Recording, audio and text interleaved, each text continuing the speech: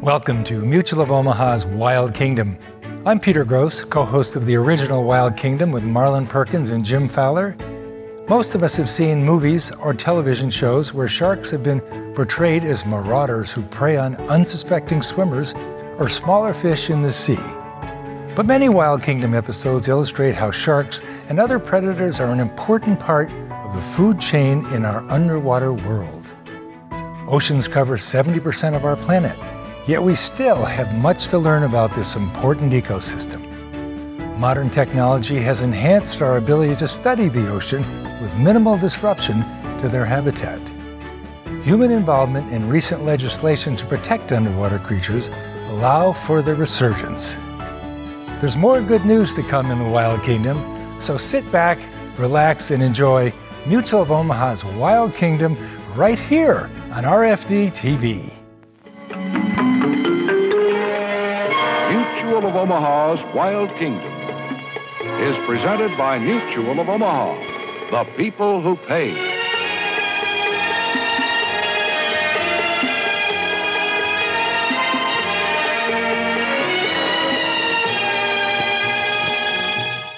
Welcome to Mutual of Omaha's Wild Kingdom. The coastal waters of Northern California, in this general area, are filled with a heavy growth of kelp and lined with submerged rocks. This is the habitat of one of our continent's rarest and most interesting animals, the sea otter. Once, because of extensive fur trapping, they nearly became extinct. Now they are protected, and extensive conservation studies continue in an effort to rebuild the depleted population. Trapping sea otters alive for study has always been difficult since they become entangled in the nets and drown.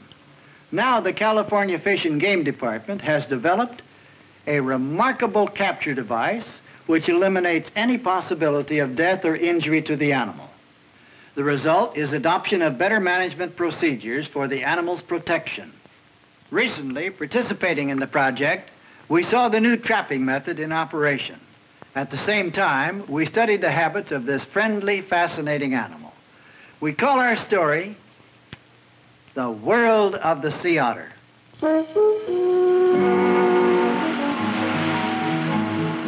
This ruggedly beautiful coastline can be treacherous to a small boat like ours.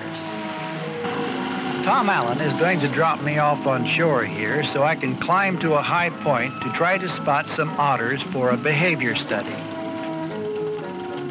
We've seen several of the otters already this morning, but they were only scattered individuals that were traveling. What we need to locate is an area where the otters are feeding so that we can study this activity later. There's one now in its characteristic eating position, swimming on the surface on its back while it holds an abalone in its front paws and dines on it. There's another performing a remarkably intelligent act. It's breaking open the abalone's shell against a rock held on its chest. Sea otters are recognized by scientists as one of the few mammals that have learned by themselves to use a simple tool. By turning over completely in the water, bits of broken shell are washed away. The otter keeps a good grip on the abalone and the rock to keep from losing them. The abalone, a mollusk, is one of the sea otter's most favored foods.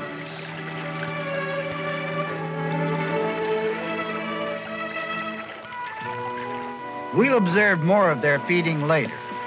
Right now, I'll go back down to the beach so Tom and I can move to the pre-selected area to begin our capture. The jagged rocks of this coastline, both above and below the surface, and the dense growth of kelp in the water, form ideal habitat here for the sea otters. They rarely come to shore, but also are rarely more than a mile from it.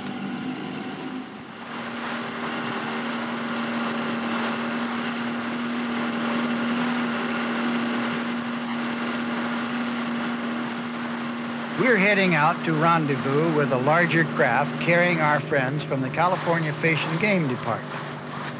They are biologists who have agreed to show Tom and me just how they've been conducting their captures and studies of sea otters in this area.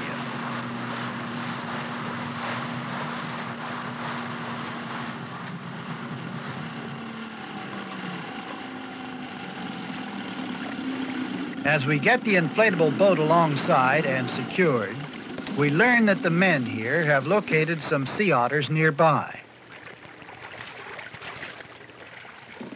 The biologists have been watching these otters for some time now and intend to make the capture here. Tom and I are most interested in seeing the peculiar capture device that the game department men have aboard their craft. This revolutionary new trap was developed by Ken Wilson of the California Fish and Game Department and the leader of the Otter Research Project, biologist Paul Wild. He says the trap operates by divers raising it beneath the floating otter. A trip cord closes the trap mouth as the startled otter dives to escape. To me, this looks like a good capture device. I'm anxious to give it a test underwater with Paul Wild's assistant on the project, diver Jack Ames. We have two major problems: dense kelp growth to swim through and relatively poor visibility underwater due to murkiness. Paul tells us that the trap works well because he designed it to take advantage of the instinctive reaction of a surfaced sea otter to dive in order to escape potential danger. Since these animals will be keeping an eye on the boat, Jack and I, swimming underwater with the trap, will be able to get directly beneath the floating otter before it realizes we're nearby, especially if it's busy eating abalone, like this one. Jack is first to be ready for the dive. He makes sure to check his wrist compass to establish the course we'll follow in order to swim underwater directly to a point beneath the floating otter. Otherwise, the otter would be extremely difficult for us to find amid all the kelp, both growing upward from the bottom and floating as debris on the surface.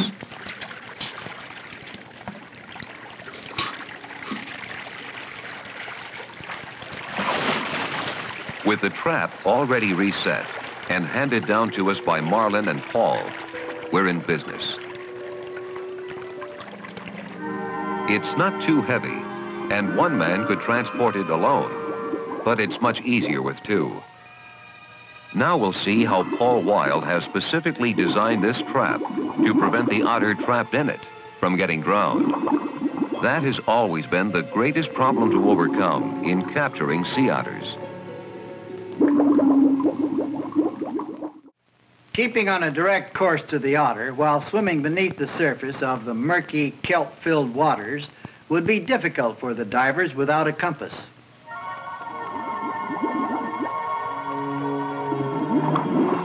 Visibility down here is limited to only about 20 feet or less in most areas. The trap is bulky, but not really difficult for two men to swim with.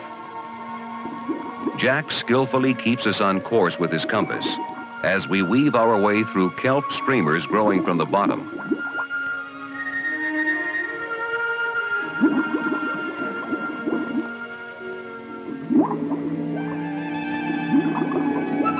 One otter sees us, but then turns away, not really alarmed.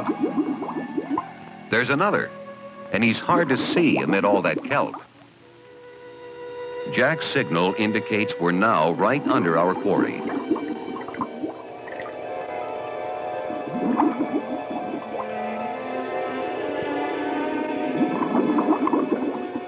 We've been lucky because so far, the otter is completely unaware of us.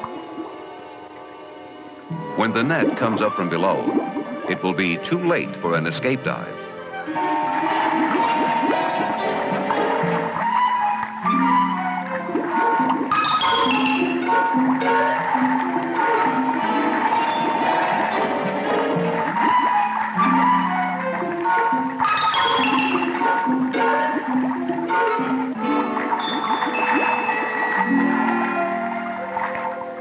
The fact that the otter is struggling underwater is its own choice. It can surface if it cares to. The trap is being held halfway above the surface, and a balloon which inflated when the trip cord was pulled helps to hold it on the surface so that there is no possibility of the animal drowning. We'll get it on the boat as quickly as possible. Despite all the seemingly foolproof characteristics of this trap, the rarity of the sea otter encourages us to take no chances. Paul's concern ever since beginning with the project is sea otter safety. It has been a perfect capture, and no matter how it struggles, it can't drown, nor can it hurt itself. They'll be wise, though, to keep well out of reach of its sharp teeth. It's clear now why the trap is so successful and so valuable in taking otters alive for study or relocation. It won't even be necessary for Paul to remove this adult female from the trap to mark it.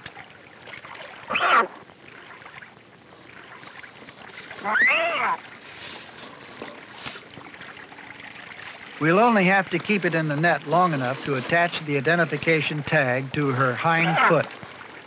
I'll pin her down gently but firmly with this cork-filled bag so Paul won't get bitten as he works.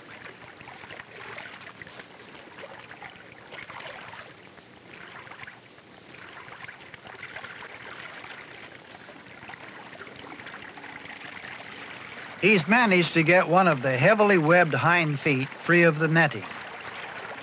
Without a wasted motion, Paul locates the special pliers and expertly attaches the tag. Paul says the webbing is an area of little sensitivity. A yellow tag indicates a female. In a special research log under the identification number of yellow 4, the sex of the otter is noted, along with information on where and when it was tagged. This full-grown female is much smaller than an adult male, who may be over 6 feet long and over 80 pounds in weight.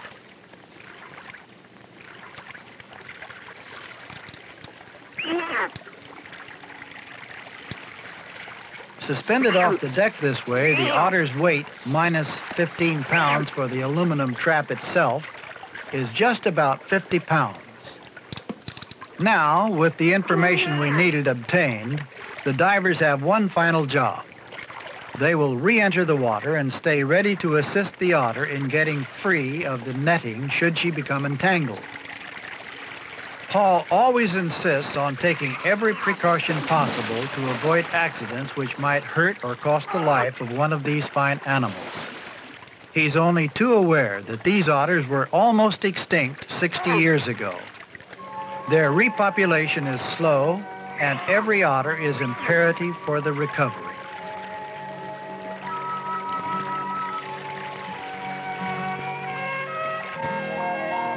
The otter needs no assistance from Tom and Jack.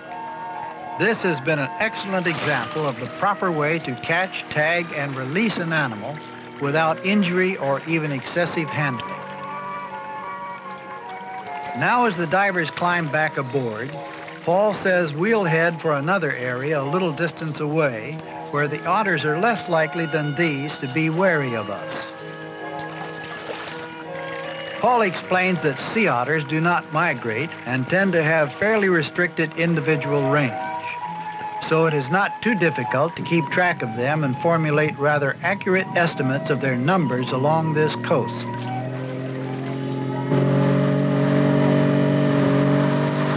Shortly, Paul and Jack will stop and leave us behind to observe otters while they continue a census of the animals farther up the coast.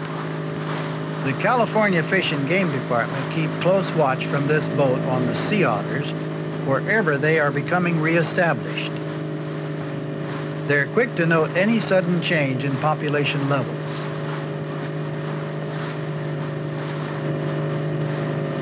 We reached the place Paul was telling us about, and already we see otters feeding on abalone. As soon as we're in our inflatable boat and Paul and Jack have moved off, Tom and I will see if we can't attract the otters much closer to us.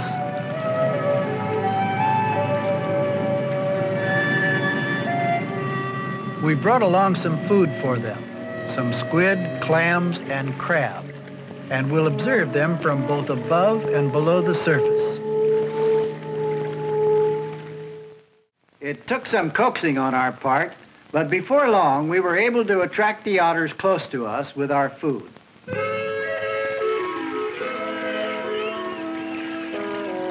Though the otters have moved fairly near to us, so far only the gulls have taken our bait. However, these animals seem to realize we won't harm them, and they're becoming bolder. They seem to be ready to begin competing with the gulls for the free meal. They're not entirely unaccustomed to such handouts, since Paul often tosses them pieces of squid, as Tom is doing now. Looks like one is finally getting the idea. The dexterity of their front paws in feeding is both amusing and fascinating. Though he took the squid, evidently this otter, still carrying a stone, just finished eating a shellfish. We'll see now if I can get it to feed from my hand while I'm in the water.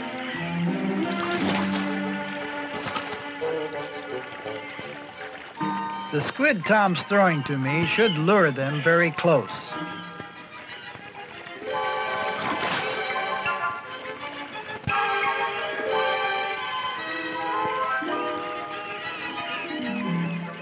He took it. I'll try to give the other one a squid too.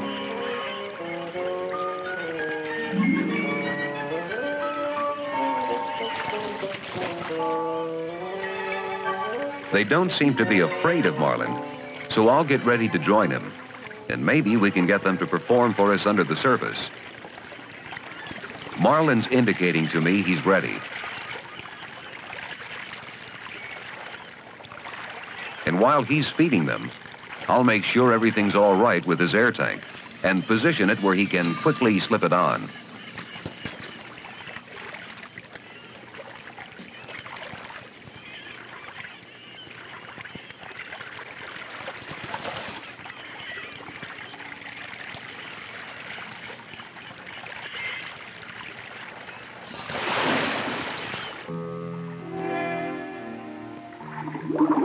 Tom has given me the bag of food he brought. Hopefully the sight of our bait will draw otters right to our hands underwater as it did on the surface. The otter doesn't seem terribly disturbed that we've invaded his domain.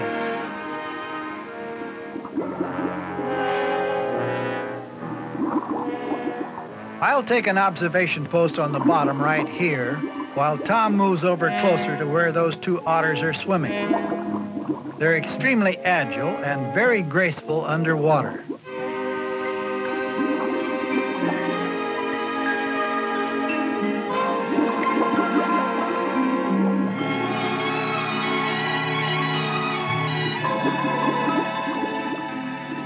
From here, I can see that one of the otters is carrying an abalone to the surface.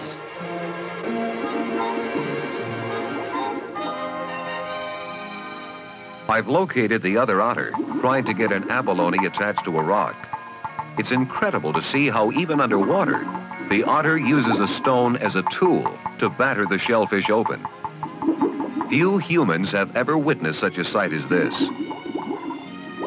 It certainly didn't take him long to pound a hole in the middle of the abalone shell and get at the meat.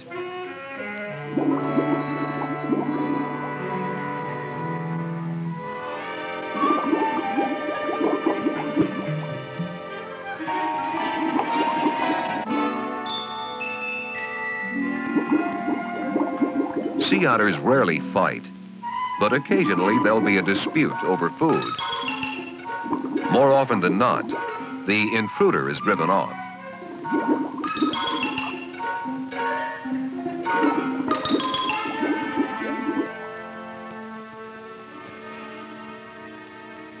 He's gotten the whole abalone free now, so that's all I'll see of him for a while.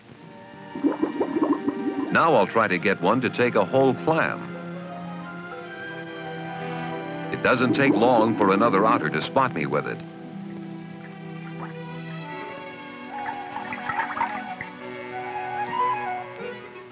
They're very gentle toward me and quite unafraid.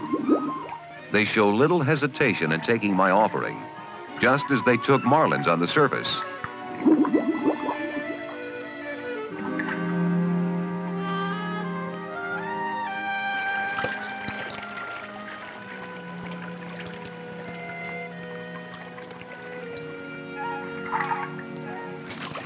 It's phenomenal how these animals open shellfish with a rock.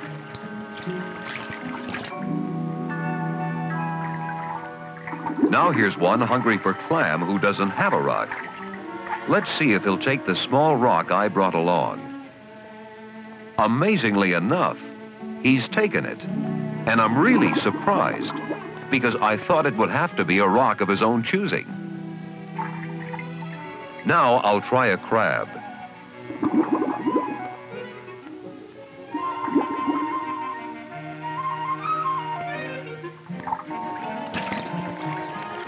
There's one already busy eating, so he's not interested in my offering. There ought to be one around somewhere who's hungry for crab dinner. Here comes one who is. That ought to keep him occupied for a while.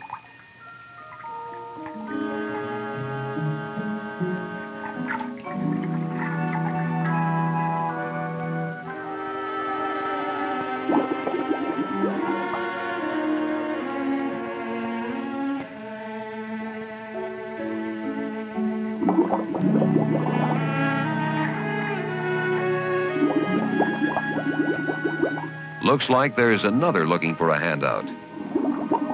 Sea otters have such enormous appetites that a full-grown male will devour as much as 20 pounds of food each day. So they're always searching for something to eat.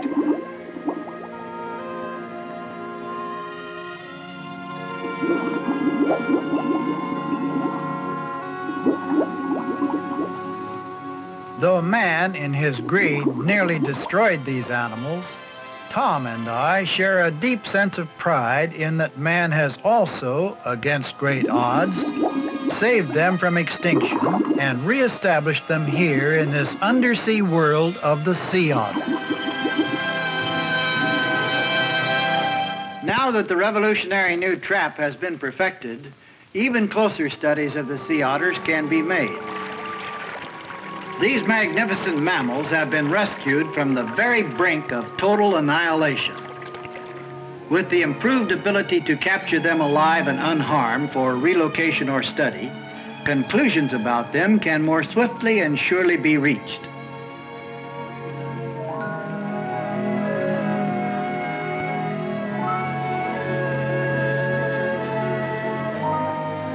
Using the vital information thus gathered, man can adopt sound measures to live in harmony with the sea otters, so these animals may never again face the threat of extinction. This is just one more encouraging step in the continuing effort to wisely conserve an irreplaceable element of the wild kingdom.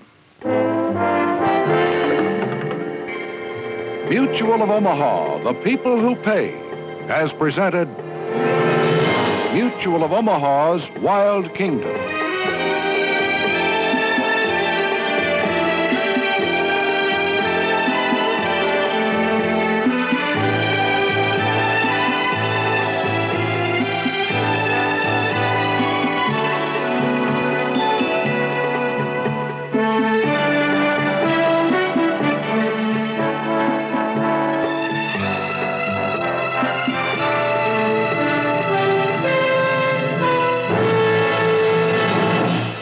Mutual of Omaha, helping people find Medicare solutions for over 50 years. To learn more about plan options or how to protect your kingdom, contact us today. Mutual of Omaha. Protect your kingdom.